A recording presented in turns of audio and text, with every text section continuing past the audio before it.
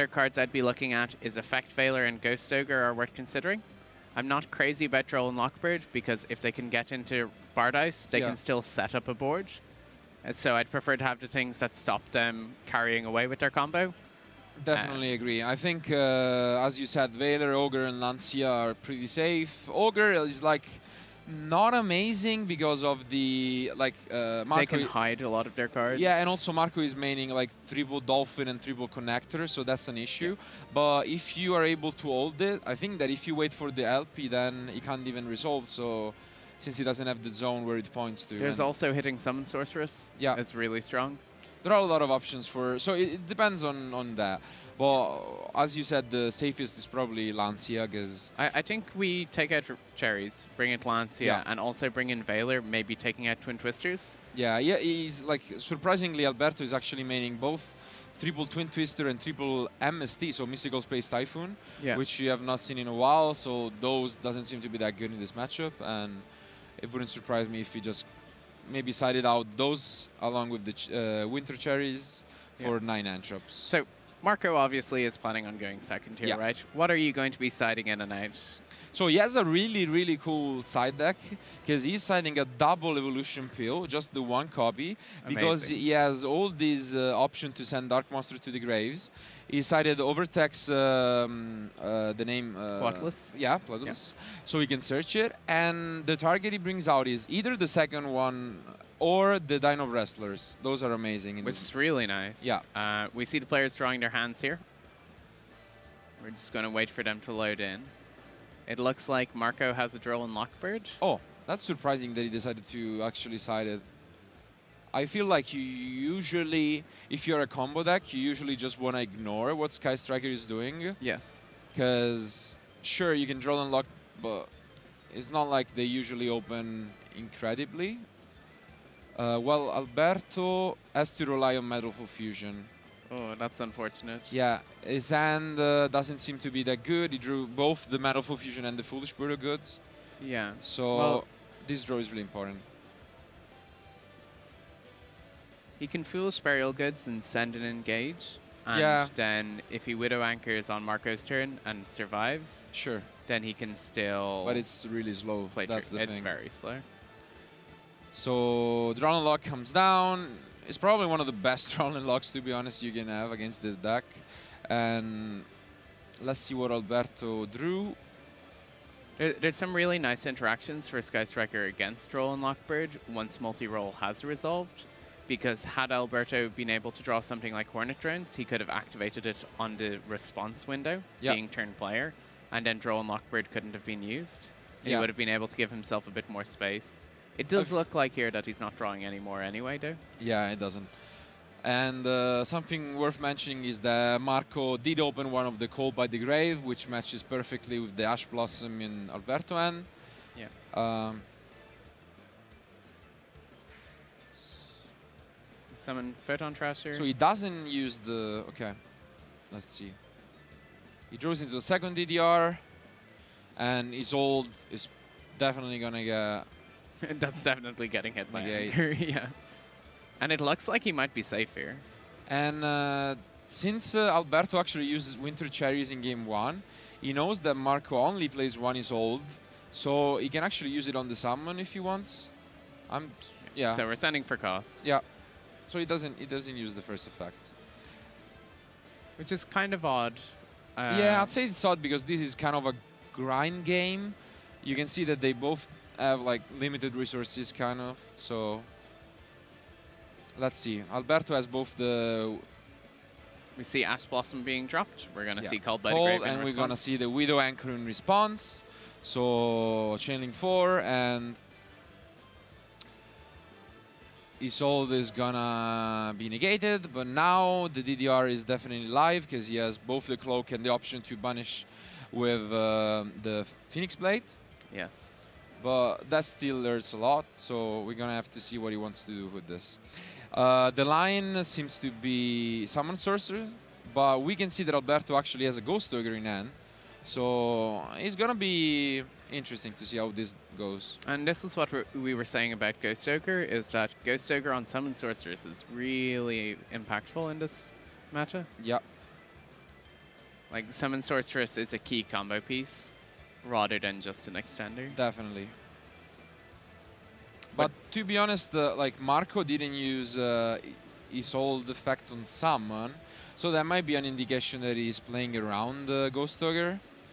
But now that Alberto only has one card, maybe he doesn't even feel like he needs to anymore. But I mean, what option would he have if you have your opponent on Ogre and you're like, I'm pretty sure that's what he's got? What are you going to do with this hand to play around it? You can try and manage it. Like, you know that they don't have anything relevant in hand, most likely. So the multi-roll is you just have to prevent the multi-roll, and then if they draw into like an engage or raid, that's about it. Sure. So getting rid of the multi-roll seems like a priority. Yeah. So DDR happens, then Boots gets banished. They're most likely gonna get Brigadine. Brigadine is really good here. It's an extra monster. We could make a tree material Saryusa. Or Saryusa's effect monsters, right? Yeah. It's... No, Saryuja, no, I don't think it's just... No, it's just monsters, yeah. So he could make a tree material. Names. He can, but... He won't draw anything. Yeah. It's just a big monster. I wouldn't do it, but he can. he can. I mean, if he makes Summon Sorceress here, he has a monster that it points to. He can get a monster from that. It seems like it's the obvious choice, so I don't see him walking away from this, even though it could get ugly real quick. Yeah. I mean, he's still in a good position here because the Sky Striker deck doesn't have the ability to apply a lot of pressure. Yeah, but the thing is now he has the engage back and he is left with no cards in hand. So I think like this is looking really good for Alberto now. Yeah. So Alberto will have 2 spell cards in graveyard. So he just needs to draw any other spell card and he can get his engage for the maximum value. Is there anything else Marco can do here? He's already used the banish effect of both of his Phantom Knights. Yeah, the only thing he can get is like get back a Phoenix Blade, but that's about it. So.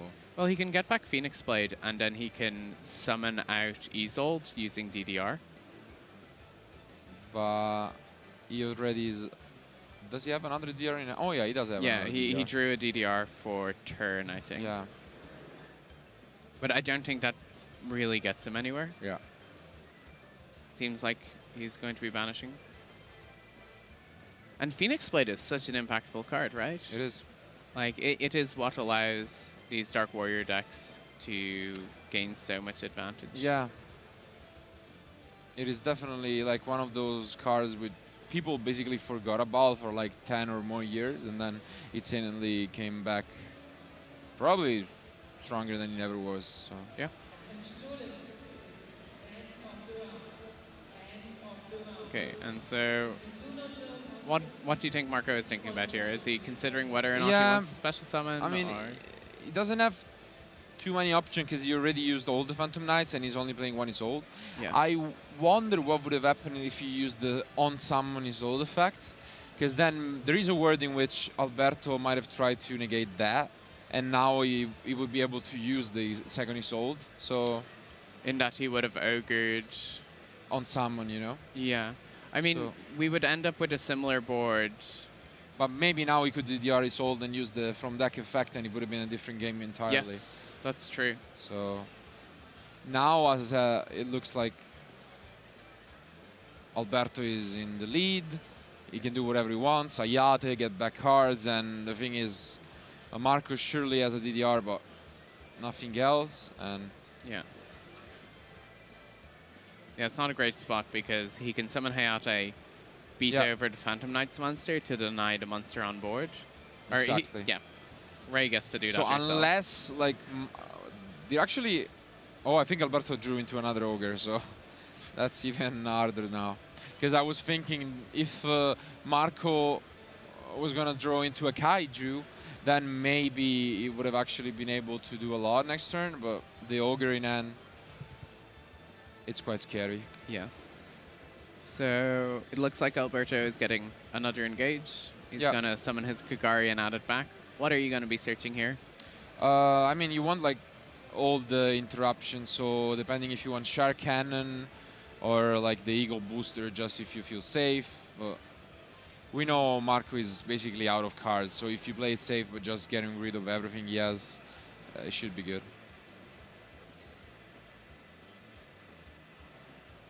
So you think it's better to deny the resources that you know already, and then you're also getting your Widow Anchor back? Yeah. Because like Shark Cannon is incredible in this matchup, so... Shark Cannon's very underrated, I think. That card has a lot of practical uses. Like, especially in board states like this, because he can Shark Cannon to banish, and then it's going to set again, so it's a lot more proactive. Exactly. But he decides he doesn't want to do that.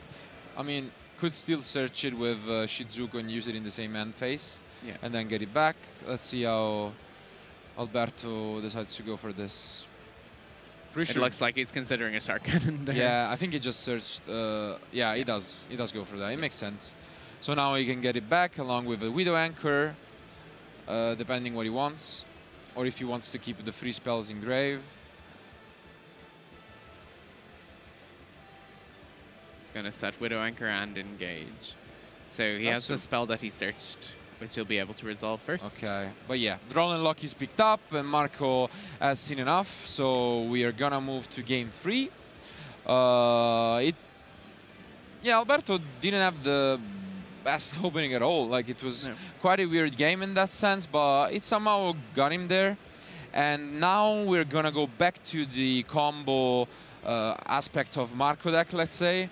I don't think he's even signing at all going first, looking at the side. Like, he feels confident that his deck can always get him there. And he basically has 9, actually, with Magical Midbreaker Field, 10 outs to end traps going first.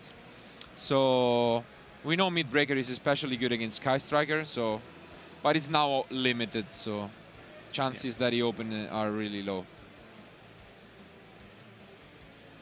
So we discussed and we said Ghost Ogre was definitely kind of the greedier choice in terms of hand traps. Like, if we'd seen a Veiler in that game, it would have been a safer card. Yeah. But it also would have ended very differently. For sure. Do you think playing the Ogre there was the right call? Like, because it's so much more impactful? Or the question mark for me was Marco's decision to not use the Soul Effect on someone. I think that's actually the key of last game, because that would have changed a lot. And I'm surprised by it because he actually had a Call by the Grave in hand, so it's not like Ghost Ogre would have been the end of the world. Are you playing around Droll and Lockbird, perhaps? Not sure. I mean, it's possible, but I don't think it was... Again, you still have the Call by the Grave for that as well, so... I saw that Marco sided in the Dinosaur Engine. Okay. Apparently, when going second, he's most likely going for the Dino Wrestlers, but when going first, he has the option to actually summon another Overtext, which is 1 negation for cards like Evenly Matched and whatnot, so... Yeah. Particularly if your opponent knows that you're playing this kind of deck, Evenly is something that they're going to want to bring in. Okay, so, oh wow, I think he opened double equip spell, which is... Oh, he didn't open at all. I think it's double equip spell, double Call by the Grave, which is quite unfortunate. That is not a very combo-y hand. No. Yeah, it is. Damn. That's rough for Marco. Presumably Marco is going first here. Do you see a world in which he wouldn't? I hope for him that he's not, but I don't see how. And yeah, you can see Alberto quite surprised by just Marco ending his turn. Yeah. To be fair, his end was really good. He had double effect Veiler and Ash Blossom, but... Would you set the Called by the Grave here so that you can hit the Ray? I would definitely go for that. Yeah. But Marco is probably just tilted in a sense, because... And player kind of how you feel when you're playing is really important at these events, right? Yeah. As you said, now he could have negated this Ray and maybe hope that he could get there, but he didn't set it. I mean, arguably though, you can think that if he gets a really good combo card, he's able to get there anyway with the Call. Yeah. But I mean, that's the thing. It's a case of, do you care more about stalling out the engine of the Striker player, or do you care more about... But the thing is, Striker is doesn't really interact a lot with your back rows. Yeah. So it's not like it's gonna be forced or destroyed 100% of the time. So yeah. I mean, that's the thing. We know that this striker list is playing 6 back row removals. Yeah. In terms of it has 3 mystical space typhoons, 3 twin Yeah. twisters. But generally, I'm quite happy to set 1 card against striker. I would always set in multiples of 1 or 3 because that way, I agree. like you want to play around a twin twister. Sure. You're not going to give them that. Yeah. But I think a single called by could have been. Yeah, especially because we are after siding, so chances that Alberto kept in back row removal is very, very low. So. Exactly. And as we see with his hand, it's full of interaction. Yeah. Funnily, effect failure isn't once per turn, so he can actually play through to Called by the Graves here. Exactly. So Alberto decides to get another Widow Anchor in the end phase, and now you can see Marco's face not looking that happy. Yeah. I mean, when you're playing against Striker, this is not the board you want to see. Yeah. He gets the extender, but he can try and play. Yeah, he can definitely try. We have an autonomous action unit to bring Ray back as well. Yeah. And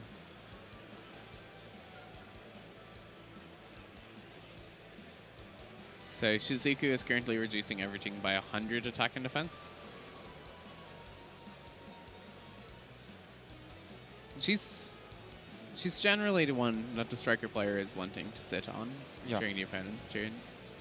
Having the damage reduction is quite nice. But now you have the option with the new Sky Striker Link Master, Kaina. Yes. Which is quite a nice tool. It's both very useful for not dying, as he can negate attacks, and also when time is cold, of course, it's an option to gain life points. So it's definitely a really good inclusion. But yeah, seems like Marco is just giving up. He just sets a monster and pass. He doesn't think he can take it, so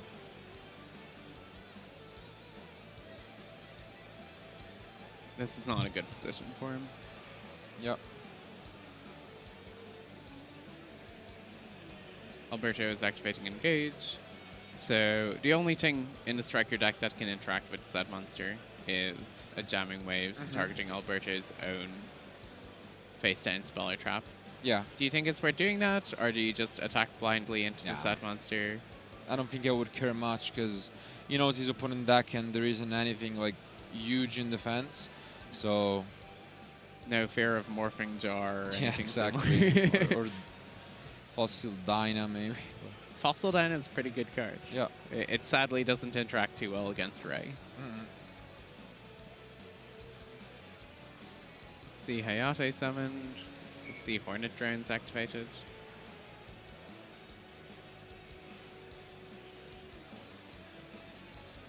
It's kind of cute how Hayate and now Kaina have given the deck access to just having more than one monster on board. Yeah. It's kind of interesting that he'd summon Kaina as opposed to Kagari or Shizuku, because Kaina isn't adding anything to this board, right? Yeah. I mean, it's just cycling a little bit.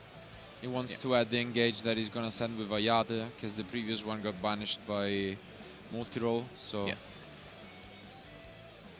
So I think he just multi-rolled his Hayate there. And now he can just set up the single monster again to keep his interaction live. Do you think Marco has anything he can draw here to get out of this spot? I'm thinking Kaijus again, maybe, but it seems really tough, especially because, I was about to say Share Cannon is an option, so with that in mind, I don't think so. Was it better to just hold the Phantom Knight monster and just hope to draw the Kaiju? The thing is, if he did, he was most likely gonna die to the Boros Ward OTK, because he was only at 5,000 life points left, so... Right. With so many searches, it was possible that Alberto could have got there. To get to the Boros Sword OTK, he would have needed He had a monster on board, and then he'd need to normal summon a Ray. Yeah, or like the Ariad Zero with multi-roll. Like you have a few options, so it's not impossible. But it is like, what, a 4-card combo? Yeah, kind of. But when you have like double engage already online, it's you can get there, you know. But I think you do come down to the argument of, are you playing to win? Or are you playing not to lose? I know what you mean. Yeah, definitely. But I think ever since he didn't set the call by the game turn 1, he was not playing to win. Sure. And he is drawn for turn. Magical Midbreaker Field. Yeah, but he doesn't have enough to deal with. You don't have anything to combo with again. Well, he can Magical Midbreaker. He can autonomous back. Yeah. He can autonomous back Ray, and then he can summon the Junk Forward. Summon Junk Forward first. Yeah. Then autonomous back Ray. Yeah, make and then you have Isolde. Yeah. And double call by the grave. So it's definitely one of the best draws you could have got, but we know that Shark Cannon is there, and we know, as you said, the double effect Veiler works against Call by the Grave, because he can just chain them. Yeah. And he has Ash as well, so he can go Ash, Veiler, Veiler. Yeah. Veiler can't work. Midbreaker Field. Oh, yeah, you're right. Yeah. So that's why Midbreaker Field is like... Midbreaker was probably the best draw. This could be the game-deciding card. Yeah, that's true. Yeah, Midbreaker is actually, you're right. It's such an insane card. It's so powerful. I love the artwork as well. Like, you have Mobius the Frost Monarch and Breaker Magical Warrior on it. I'll actually bring it up on screen for you guys. Yeah. Yeah, gonna be... We have a game again. We have a game. We have a game. Does he have enough equip spells that he's able to summon a level 4? He does. He's playing 8, so unless he's headed out a bunch of them, he should be fine. And Connector is really good here, right? I mean, pretty sure this is gonna be the last turn of the duo. Like, either he's able to do something or he's not gonna be. So the Connector added from Isolde doesn't matter much. Yeah. He has to send one of his different dimension reincarnations because he was really unfortunate drawing so many equipped spells in a 60-card deck. We see Alberto not even sending Ash to the grave. He knew that Call by the Grave was in hand, and now it changes things up quite a little bit. But the Shark Cannon is still quite relevant.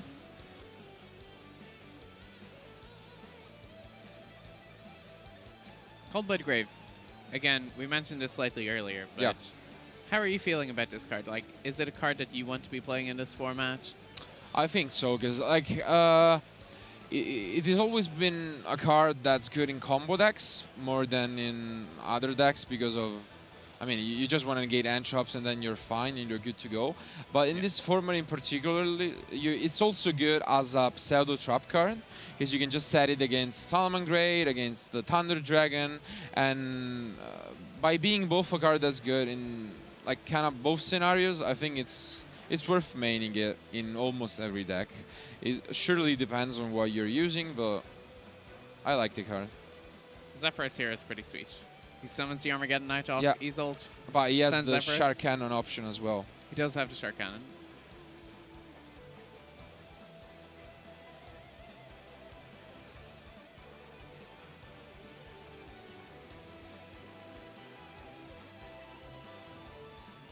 We don't see Shark Cannon being activated. Yeah.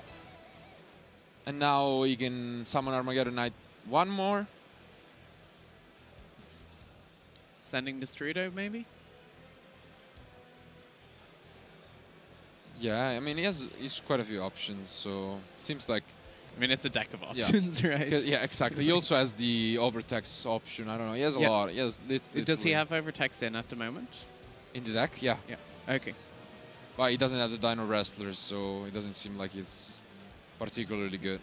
And we see Destrudo being sent. Half your life points isn't too bad a deal when you're at 1600. Yeah, exactly. And it's kind of crazy with the Dark Warrior deck how important its graveyard becomes. How many cards are in Alberto's Grave, I think only 2 spells are there at the moment. He has Reinforcement of the Army and Mobilize Engage. Engage. Oh no, he has Hornet Drones as well. Oh, okay, so no, he's online. He's online, but mid-breaker field is really... Yeah. I was just thinking the battle phase he's gonna be able to. So now Sorceress is gonna get the Steam. Yeah.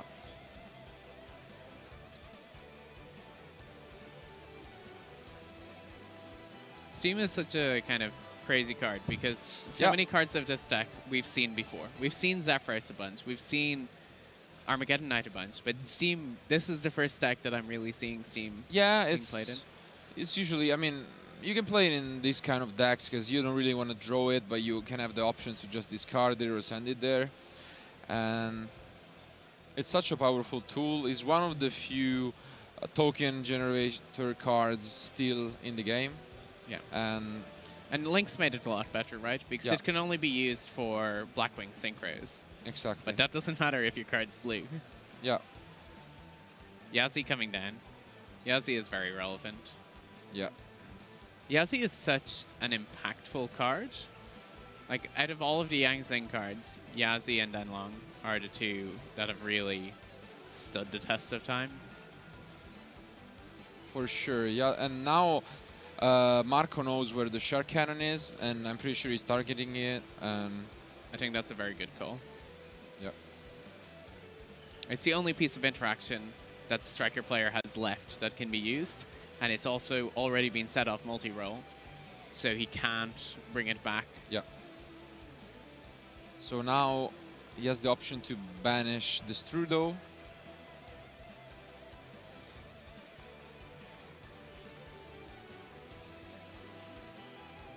I think this Strudo is just a call here, right? Yeah. Like, nothing else is doing anything here of major relevance. Yazi will activate, summoning Mare from deck. How much time do we have? Because they've been playing for a while, so I'm curious about that as well. I'll double check with our judges. Yeah, that could be relevant because, you know, Marco is only on 16 at the moment. And yeah, it's only about 4 minutes left.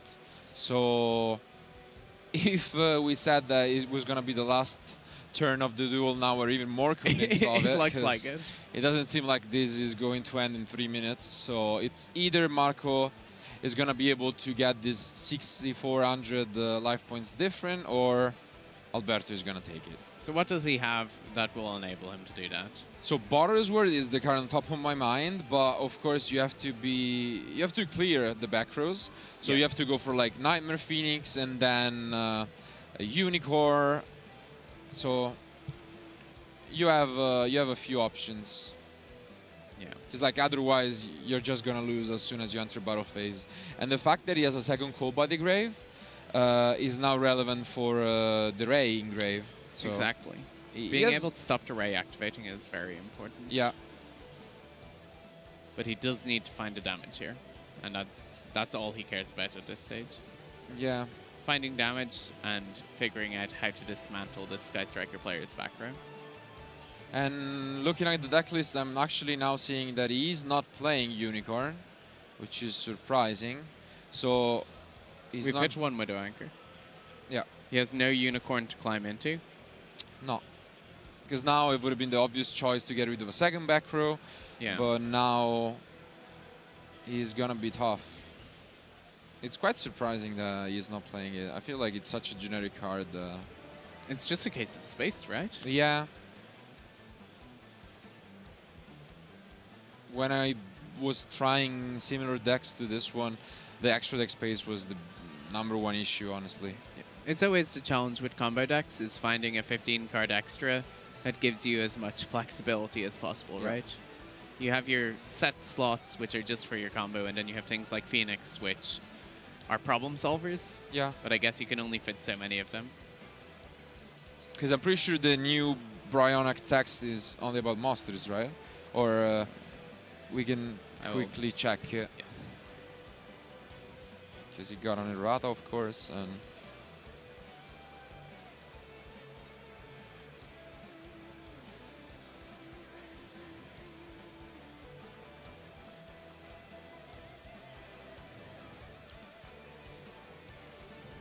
It's just cards your opponent controls.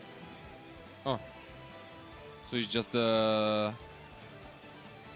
once per turn, or? Let me check. Yes. He's a named once per turn, I believe. Because then that's the... He needs to have enough cards to send. We see the Mermare leaving the field. He's hovering over to Brionac. Yeah, Here comes the Brionac. Because the Brionac then is the way you win this game. Yeah, because now we can also climb our Sorceress, our Linkuriboh, and our Phoenix into a Boral Sword, right? Exactly. And then we have loads of damage. So... We have 3 cards. Yeah. So we discard 2, target to 2 sets. Keep Called by the Grave so we can clear Ray. Yep. Seems like a plan. I like it.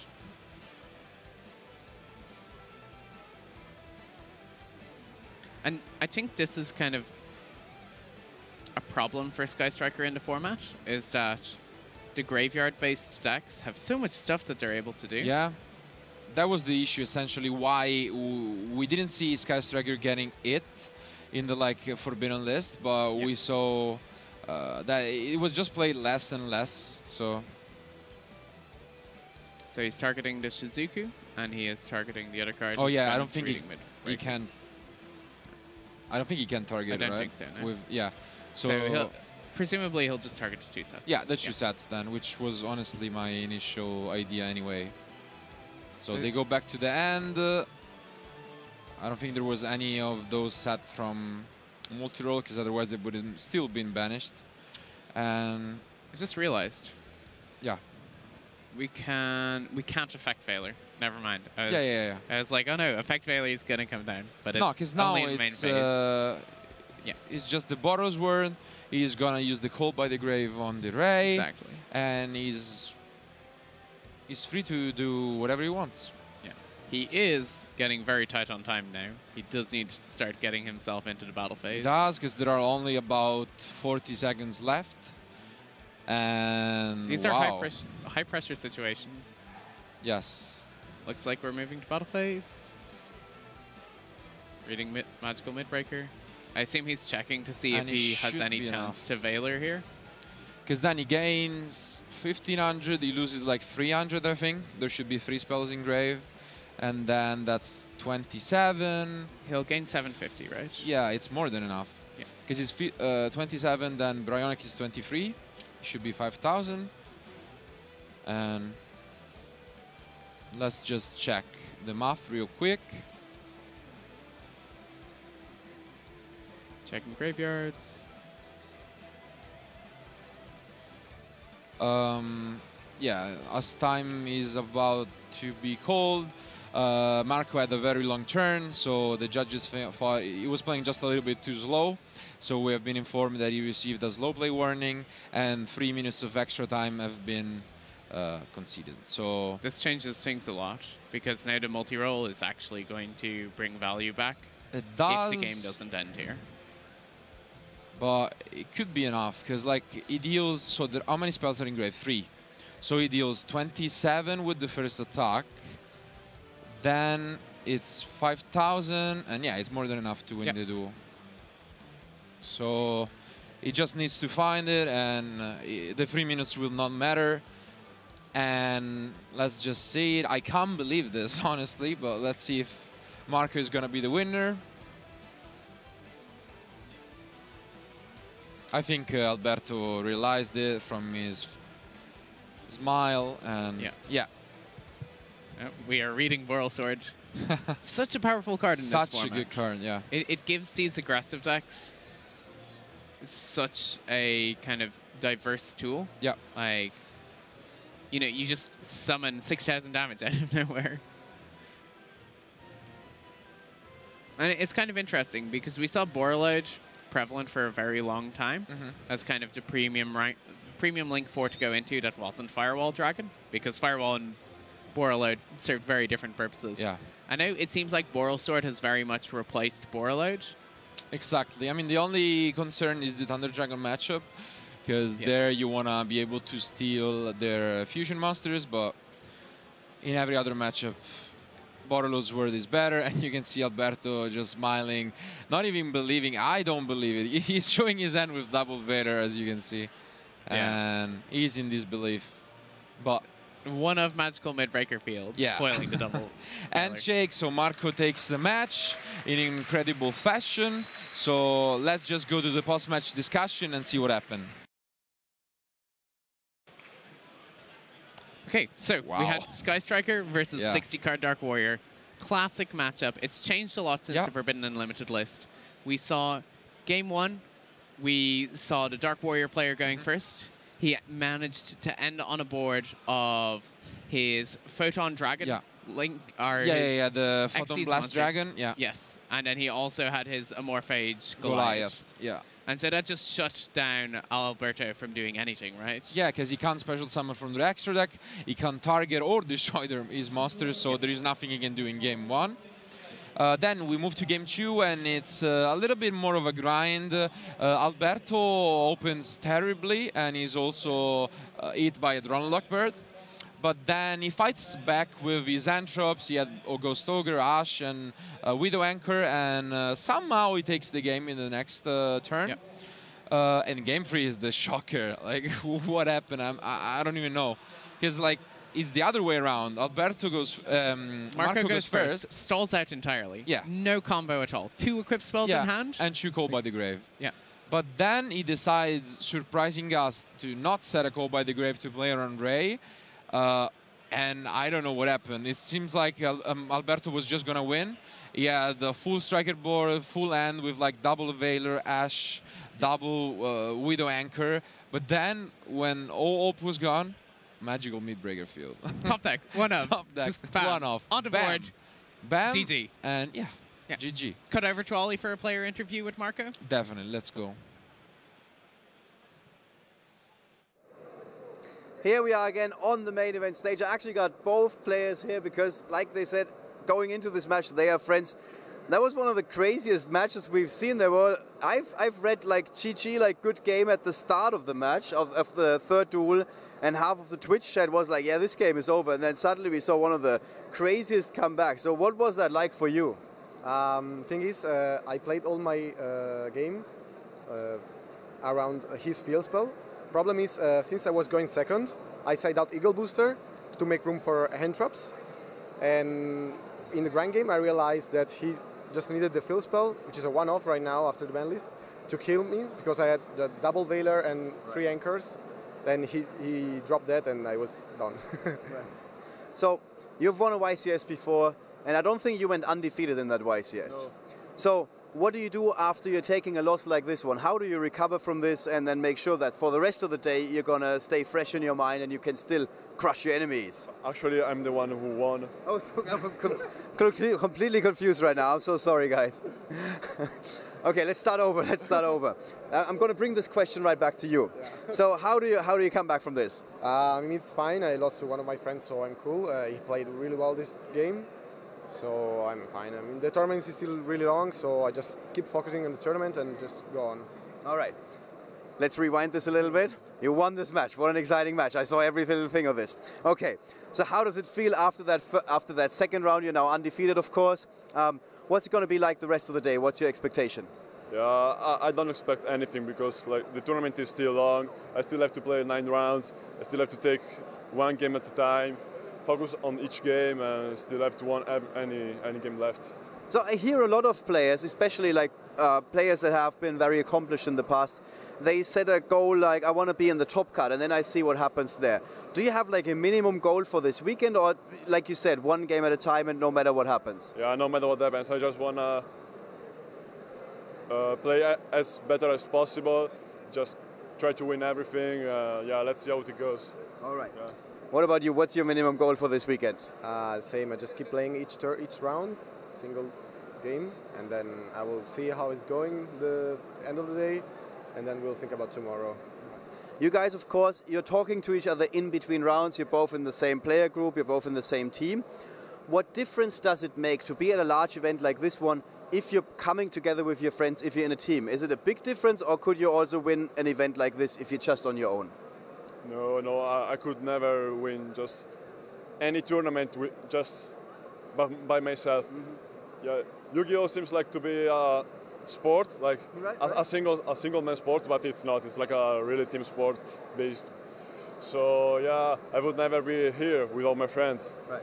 So what exactly are they doing? They're giving you advice in between rounds. They help you out with the deck. Are they going to help build you up? I guess you're not too down right now, but generally speaking, if you take a loss, are they talking to you and helping you out? Yeah, I think that's really important. Like I have many friends that just after they lose one round, they just became super sad, and it's super important to have friends just to support you at that point. Otherwise, you just completely just throw up all the other games, and then you just lose the tournament in this way. All right, so I talked to a lot of players who have been before. Most of them say you need to be prepared. You guys are saying, or you seem to be in agreement, you need a good team. That also helps. Is there another secret hint for somebody who's like about to play in their first event? What would be your secret advice for them to do as well as possible? It's hard to say. Like I try to remember me, like 6 years ago. Yeah, competing at my first YCS. Maybe for the first tournament, my advice would be, I don't actually know, just play as much as possible, enjoy the game as much as you can, and just play the game we all love. All right, I guess you're in the same boat. I see a lot of movement behind the camera. That means that we actually have pairings for the next round already. Guys, please collect your stuff again. You need to be get ready. Don't forget to decide deck. We've seen that a couple of times after the feature match. So very, very soon we're going to be back with yet another feature match. I'm now like huddling into the coverage area, pick a feature match for you guys, and then we're going to be back very, very soon with YCS Düsseldorf 1. And I'm going to tell you why it's called YCS Düsseldorf 1 in case you just tuned in at the start of the next round. So see you very, very soon.